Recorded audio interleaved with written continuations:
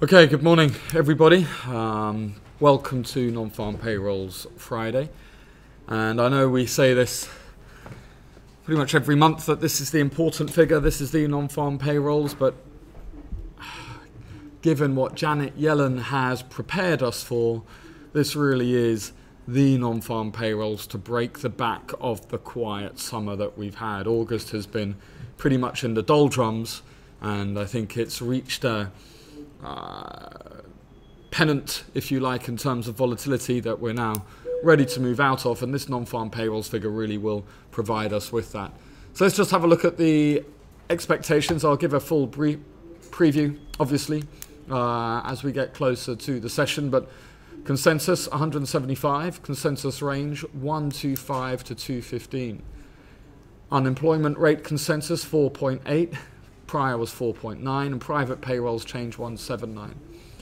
One thing to look out for, as always, that we highlight is the average hourly earnings. Actually, that was 0.3% last month, rather than it's been averaging around 0.2%. So this is something that the Fed are going to be looking very carefully at, because, look, unemployment has been low. The employment data from the US has been good, consistently good. I'll talk about that in a moment. So the Fed still haven't hiked, however, even with that consistently good data. So each time this is coming out, more and more attention is being spent on the average hourly earnings percentage, and 0.2% expected again. If that comes out stronger than expected, then again you can see the market move. And how will the market move? Well, the market's going to move in expectation of a Fed hike in September.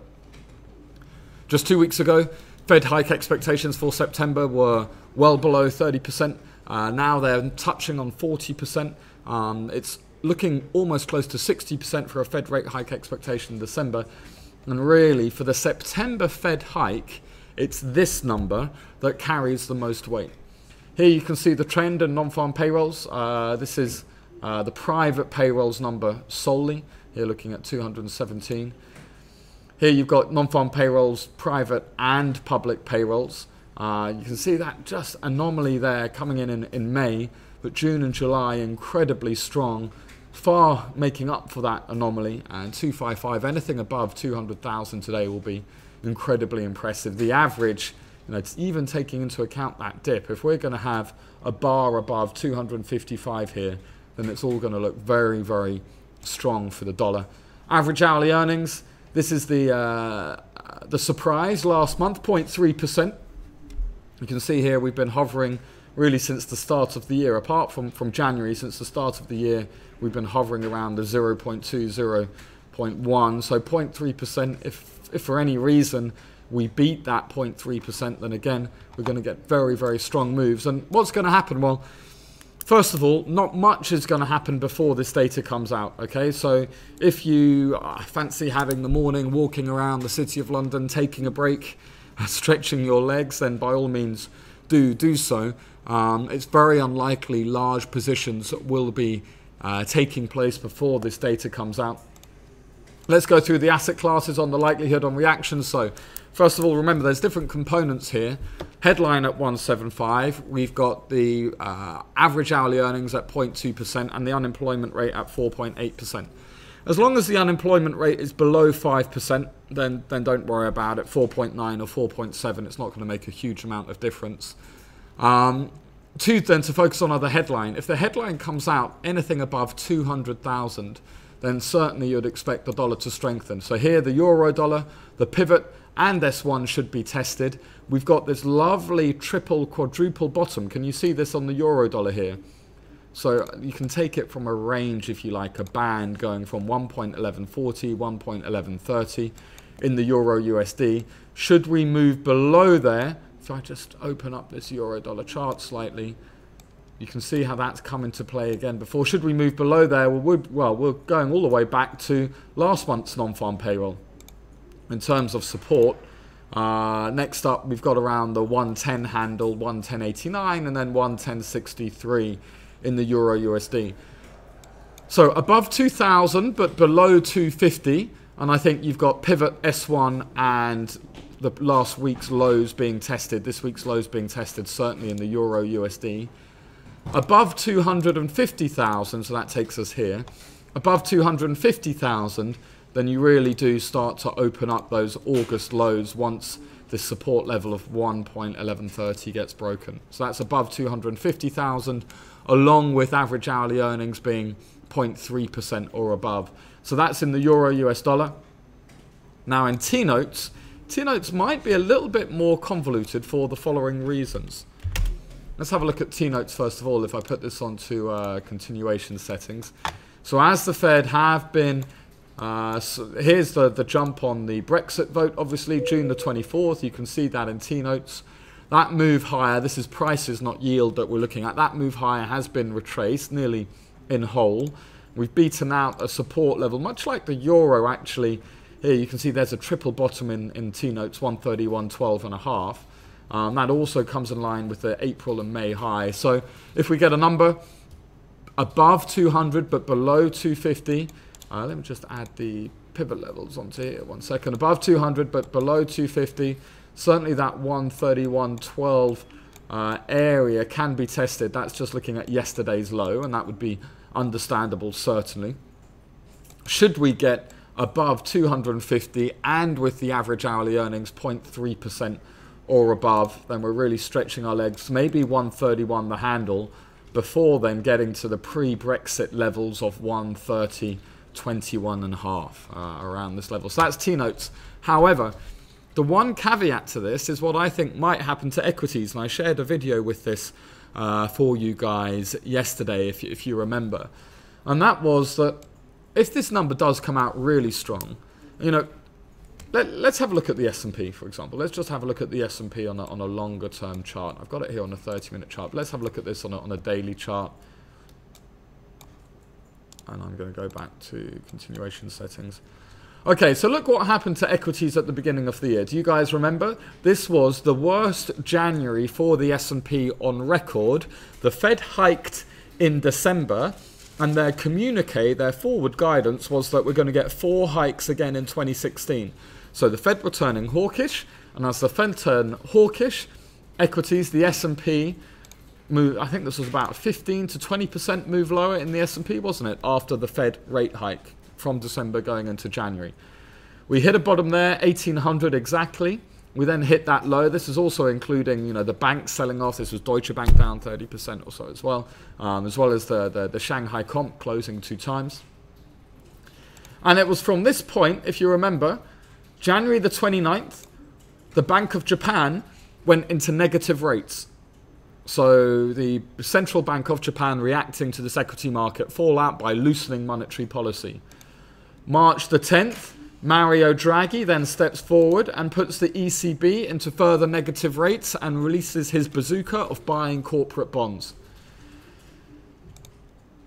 Just after Mario Draghi, it was in that same week, wasn't it? Around the 14th of March here. This is when Janet Yellen starts turning incredibly dovish with dovish communique, scaling back the expectation of only 1 interest rate hike this year. And these 3, so you also actually had the People's Bank of China here with their RRR rate cut. That was towards the beginning of February. Do you guys remember this? So after this equity market fallout, you had the 4 largest central banks in the world all take action. All take easing action. What was the resulting effect in equity markets? Bang, new all-time highs. We've seen this picture before. We've seen it in 2009, 2010, 11, 12, 13, 14, 15, and now we see it in 2016. So what I'm trying to say is, should this data, you know, the Fed have now committed to this event. This is what I would call a binary event, this non-farm payrolls figure. It's a binary event. And by that, I mean, if this data comes out above 250,000, Fed rate hike in September.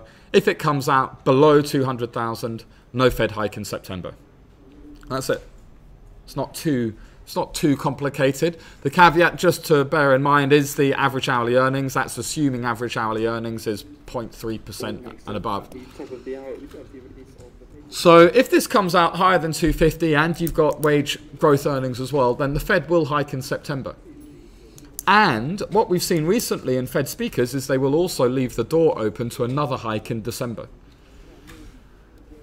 What impact might that have on the S&P? I think overall it's not going to be a good one. Today, you might actually have the S&P react initially positively to much stronger than expected data.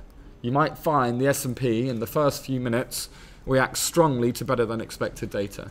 But if it's much better than expected, I think next week you might find the S&P suffer. I don't know whether that will happen today, but what I'm trying to say is on much better than expected data, the S&P might be tricky to trade. The euro dollar will be more clear. T-notes certainly initially will be more clear. So by all means, much better than expected data, go short T-notes. But if you see the S&P start to break through the low that we found on the 2nd of August, 2141, if the S&P breaks below that low, clear level of support here, then your short position in the S&P in T-notes may not be sustainable because of the flight to quality, therefore. So do bear that in mind.